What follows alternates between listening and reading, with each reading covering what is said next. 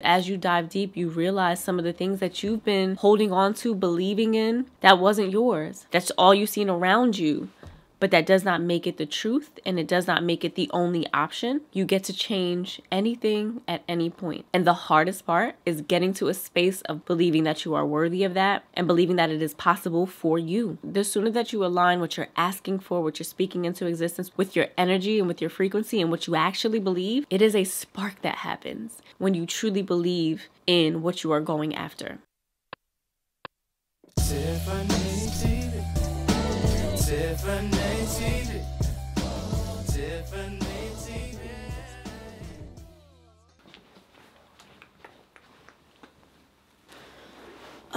I gotta get comfy.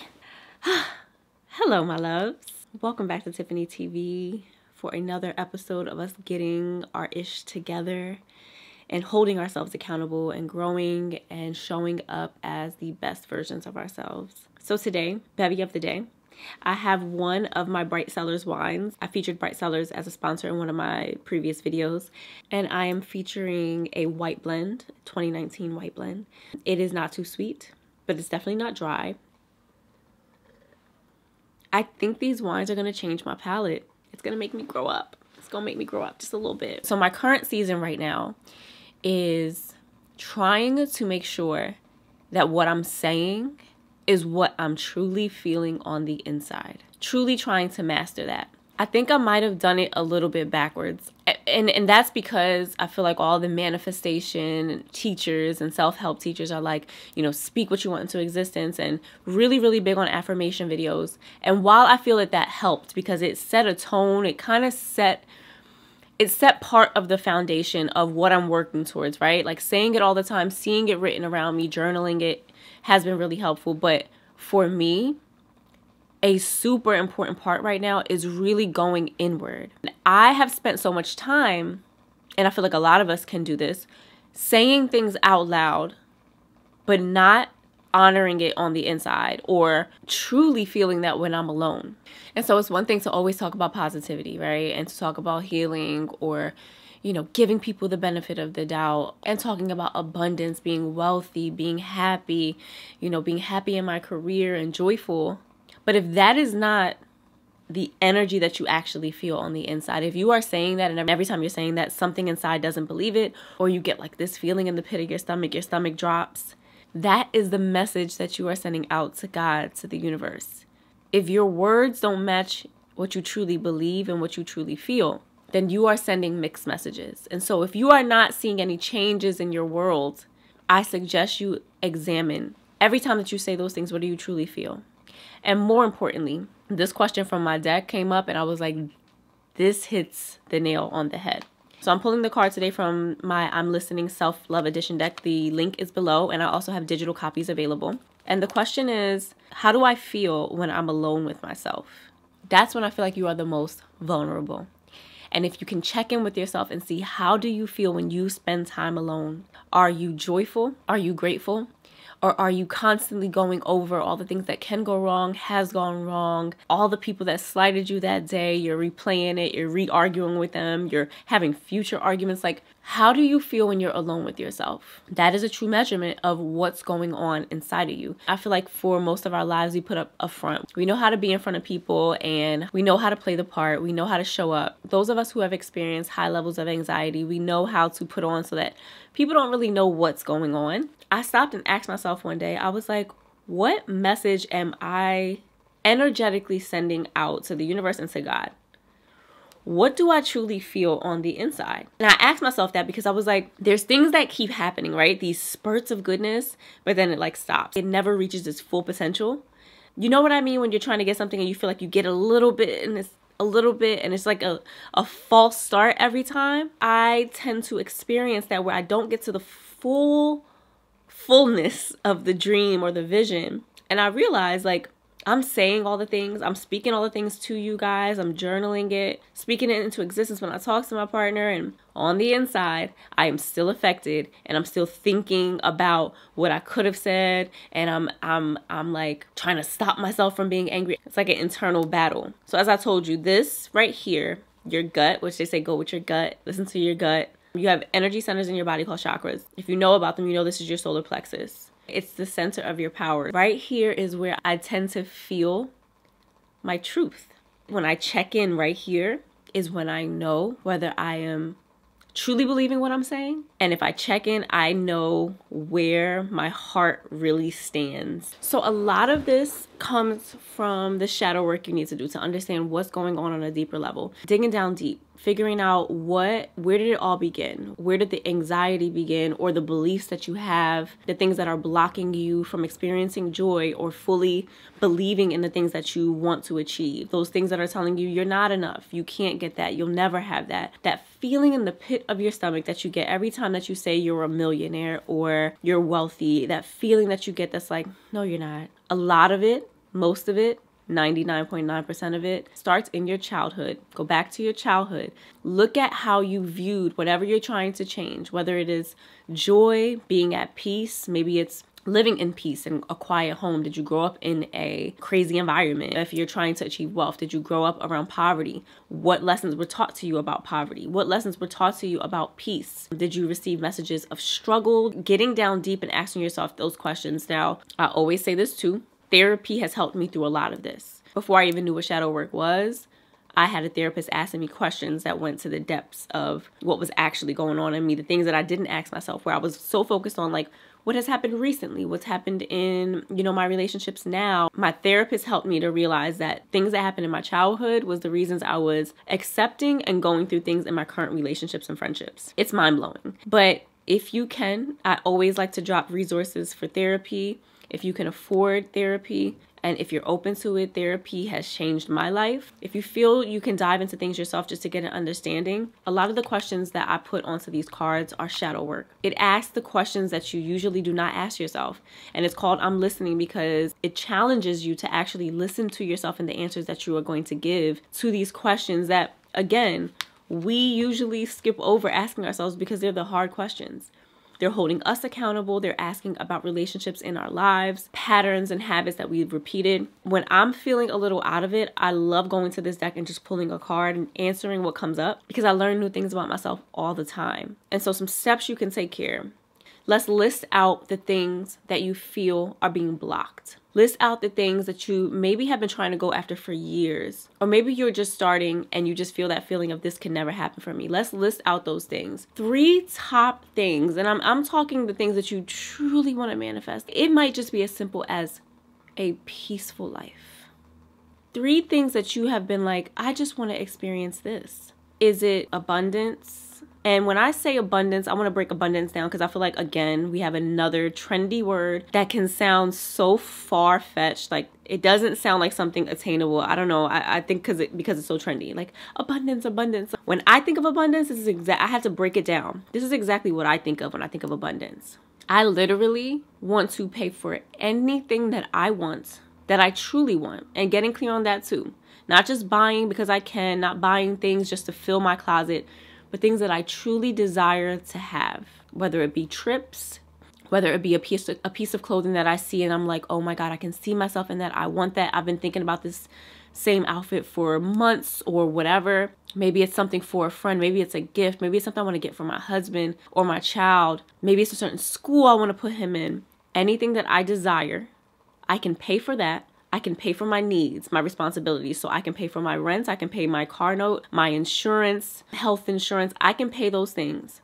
And after all those things are paid, I still have money sitting in my account enough to take care of if something pops up or just sitting there and growing because it can. That is what I see as abundance. And that is what I've been speaking. So a way that I have been working on abundance in my life, 3 of our wonderful friends decided to have destination weddings this year. 3 very important people to us. So we are going to all of the weddings. Me and Kev have been putting off vacations for a while because we've been so focused on our dreams and our goals and the gaps in income and all those things. And we have not prioritized family vacations. We have not prioritized just getting away and truly taking breaks how we should. And God works how God works. And our friends planning these 3 destination weddings is forcing us to leave out of the country 3 times this year on vacation. At first, I was just like, oh my goodness, how are we going to do this? Like, what are we going to do? And we're also trying to buy a house and we have these goals, and how are we? Then I also took it as a sign of when you tell God who you want to be and you speak out loud who you want to be, God is going to give you an opportunity to show up as that person, right? And so if I continue speaking that I am abundant, I can pay for what I want and what I need and have more than enough in my account. And that's what I've been speaking and speaking and speaking. If I keep saying that, and then God's like, well, here you go. You said you want a house, but you also have these 3 weddings that you want to go to. So how you gonna act? Somebody might take that and be like, girl, that don't have nothing to do with you. I take everything that happens in my life. If I'm invited to this wedding, it's a part of my life. I look at that as a sign to show up as who I say I'm gonna be. Now, at first, I wanted to panic, right? At first, I was like, okay, we're gonna go. But inside I was like, oh girl, how? What you gonna? The vibe I was sending to God and what I was saying, I'm gonna do it. We're gonna do it. We're gonna be there. But my internal signal, frequency, this is what frequency and vibes are. That feeling, that is what you're sending up and out. I was saying, I don't know how we're gonna do this. I can't afford that. I can't do that. I can't. And so mixed signals. So I decided to match it up. And I decided to stick with, we're going to each of these weddings and we're getting our house. And we're doing anything else that we decide to do because that is what I'm set on. It's what I spoke and it's what's going to happen. And we're going to do it with ease. And when I sat with myself and how I felt around these trips, what I realized is, 1, I've never been on a trip where I have truly just paid for it ahead of time and not worried. Every trip was like right up to the deadline, and then I'm buying the plane ticket and then I'm like, okay, we gotta have money to spend, and it was always so and that's because that's what I've always seen in almost everyone around me, family, friends, like everybody always just like they had the trip or the vacation coming up, but they always complained about it, and they complained about, you know, paying all the money you gotta pay to go and the money for the flights and the money you gotta pay to buy the stuff, and then now we gotta spend money still when we get there, and then we went on the vacation, now we're back and everybody's still complaining. It's like, so that's what I mean by shadow work. Sitting with myself and saying, why do I feel this anxiety around trips? Because I've always heard like, oh, well, if we're buying a house, we can't also do this. I heard that from everybody. If you're buying a house this year, don't do anything. You can't do anything else. And what I truly feel like, and this is why it's important for you to examine your life and examine the tests. I don't think they're tests. I think God is just giving you an opportunity to prove that you are who you say you are or who you want to be. If you can sit back and examine that, which I'm sitting back and I'm examining, okay, this is all coming up for us at once, because these are 3 separate groups of friends. There's no one else going on all 3 of these trips. There's not even another person, I think, going on both these trips. So, and I'm like, this is happening the year, you know, that we are dead set on buying our house and moving. And at first I was like, you know, is God trying to say we're not supposed to move? And then I was like, no, I know for a fact that we're moving. And so now I have an opportunity to prove that I am who I say I am, which I live in luxury and I live in abundance, and I know that I can do this and I will do it with ease. And I am going to pay these off ahead of time. We're going to get flights ahead of time. We're going to have traveling money, no problem. And we're going to come back and there's still going to be money in our account. When you experience scarcity mindset, you live scarcity. When you feel like you have just enough to make it to the trip, you have just enough to make it to the trip. You know how many times I've experienced my loved ones always make it to whatever they want to go to. Always make it to the wedding, to the trip, to the vacation, always make it. But they always make it with stress and with complaining. And again, this is no attack on them, but it's observation for me.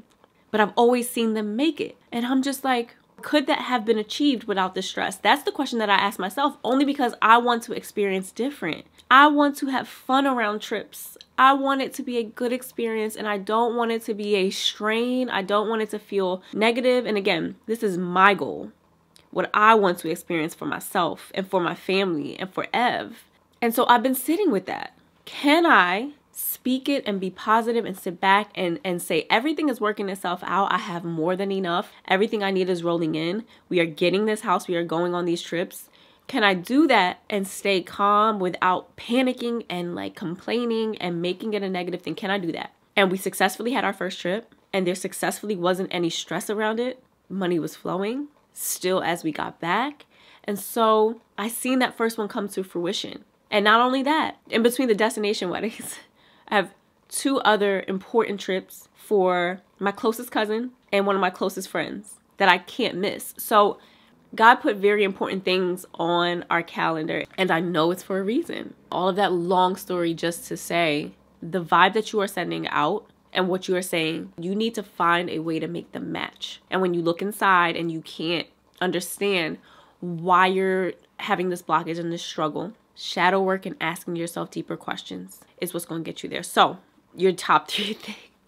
I'm sorry, I went on a total tangent, but I hope that that story was helpful to understand what I mean by going deep. Write your top 3 things that you are struggling with conceiving into reality. After you've written them down and you've gotten clear, let's go one by one down each of them and take your time. This may take you over time because you may go into one and you write 3 pages in your journal of things that you remember around that maybe cause some negativity or some negative feelings around it. Now, if something too strong comes up, if a memory comes up that you feel like you can't work through on your own, please reach out to someone. Please reach out and talk to someone. I'm going to put some resources below for therapy. I encourage you to look for therapists in your area. Kiss your frogs. Meet a few people. Ask to just talk to someone, have a consultation. Usually there's free consultations to see if you're a good match. Don't feel afraid to either talk to a therapist, talk to someone in your circle if you feel comfortable. If it's someone that maybe lived those memories with you, maybe it's talking to your parents or siblings or someone who was around during childhood that you can get more insight if you feel comfortable, of course. But if you are comfortable here just going through these things and you don't feel too overwhelmed with emotion, keep going. And so after step number 2 of writing out these negative feelings around it, number 3 is going to be determining your new reality around that and realizing that what you experienced was other people's beliefs, was what you saw, that just because that's the only thing you may have experienced or the only thing you may have seen, it's not the only thing that exists.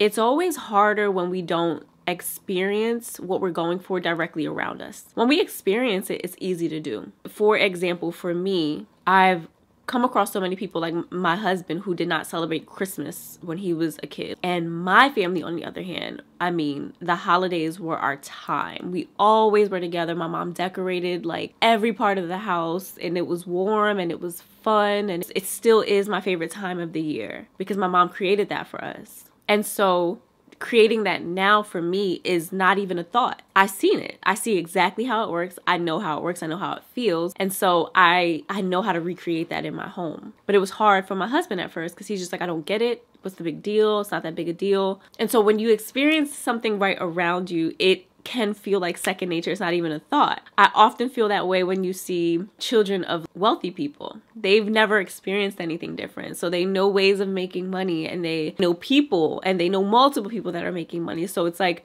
it's a norm for them. But when you've come from struggle, or you've come from poverty, or you've come from just making it, getting to that next level can be a mental hurdle. It is something that you have to rethink for yourself. And so as you are writing out your new normal, I want you to realize that there are more examples than you think. Whatever your things are that you are working on, whatever your top 3 things are, find people that have excelled in that. People that have excelled at living peacefully. People that have excelled at living wealthily. That have bought a home, having a healthy marriage.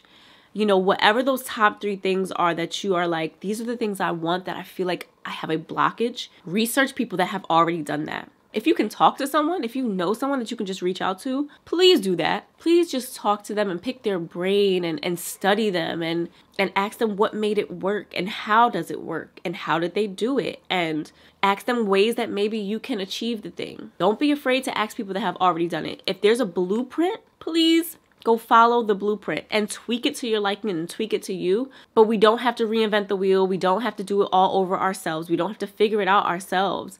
And just because it's not in our direct circle, or just because we haven't witnessed it with our own eyes, does not mean it does not exist. Watch autobiographies or documentaries. More importantly, look at people that have come from places like you have, that have done it. and take that into your subconscious, into your mind to know it has been done.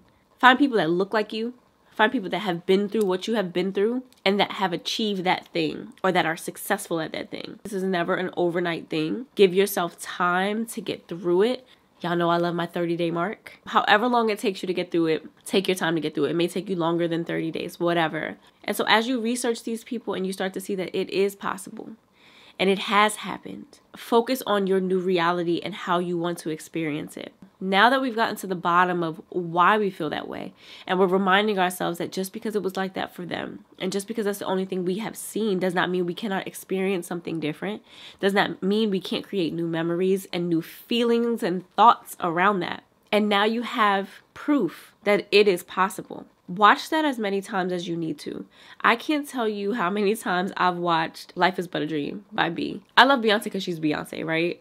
I love her because she's the entertainer she is. But I really gravitate towards B because she's an introvert. And look at how powerful she is. So for me, that is seeing how you can be private and how you can keep what's sacred to you private and to yourself and for you and your family and your loved ones, but still be a powerhouse and still inspire and still live in your fullness and in your dream. When I was on this path of figuring out what I want to do, I knew I wanted to connect with people and to share things with people.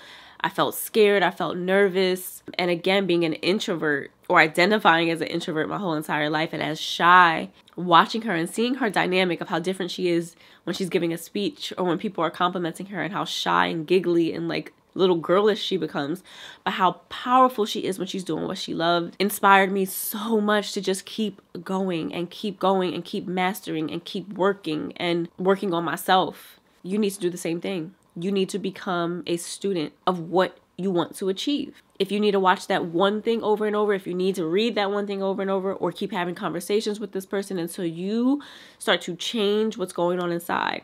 Now you can affirm and you can keep speaking and keep journaling and keep talking into existence what you want to see. But it is important that we go deep and we understand what is truly underneath all that trauma, what is truly underneath why we feel that we don't deserve and that we can't have. And lastly, let's act as if. As I'm trying to change what's going on inside of me, what helps most is to show up as her. And so when I'm speaking to someone, not only am I saying, oh yeah, I have 3 weddings to go to and we're buying our house. So yeah, we have a lot on our plate, which is true. That's true. But I'm making sure I'm not speaking anything else that I don't want to see come true. And I'm making sure that that feeling inside is matching what I'm saying. That I'm knowing that I am worthy of living this life that I want to live, that I know that it is possible. And I do that by continuing to keep my eye on the people that are doing the thing. Getting to the bottom of all of this, whatever we call it, your energy, your vibe, your frequency, it's real. You can feel it when you walk into a room. It's the strongest way that we connect and communicate with the universe and with God. That's why when our words and our energy are out of whack, we get these mixed signals. God don't really know where to go with it, okay? Because you're not ready. And so your homework is to do that shadow work in yourself. Understand why what you want, what you speak is feeling blocked. For a long time, I felt it here in my throat chakra. I felt this tightening feeling and almost like a pain because I wasn't doing this and I wasn't sitting here and just talking with you guys. And I would speak what I want, but I would partially speak it. I wasn't speaking powerfully. I wasn't speaking the truth. I was kind of like dumbing down my dreams because I didn't fully believe them and I wasn't living them out. And while I was trying to say I was happy, I was not. I can feel it right now just thinking about that. And I have felt so much relief. And while I still know that I have things to work on, there's so much more that's more aligned. And every time that I tap into the world that I want to create and tap into how I actually want to move through this world, and I'm closing my eyes because that's how I access it, how I truly want to move through this world, eliminating fear and eliminating worry from decision making and from moving forward. And I get aligned with that and I check in and I know and I remind myself that if I have the vision, that if God gave me the vision, it is absolutely possible. And I just got to do the human work. It's not easy. It's still not easy, but I have to do the human work of getting that out. I have to undo what this human experience has piled on me. And it's cool because The deeper I go, the more that I have to share with you. The deeper I go, the more that I learn about myself and I learn about this journey, the more time that we get to spend together. And I hope that for you as well, that as you dive deep, you realize some of the things that you've been holding on to, believing in, speaking into your world, that wasn't yours. And that the only reason you believe in it is because that's what your parents believe, or what your family experienced, or that's all you've seen around you. But that does not make it the truth, and it does not make it the only option. You have options and you have choices. You get to change anything at any point. And the hardest part is getting to a space of believing that you can do that, believing that you are worthy of that, and believing that it is possible for you. The sooner that you align what you're asking for, what you're speaking into existence, with your energy and with your frequency and what you actually believe, as soon as that signal that you're sending out matches your words, watch the magic happen. Watch things start to fall into place. And as soon as you believe it and you really believe it and you speak it, you feel the power automatically. It is a spark that happens when you truly believe in what you are going after. This road will feel long if you are in constant war and battle with yourself. And if you are going after something but you don't truly believe in it, you are always going to stop yourself.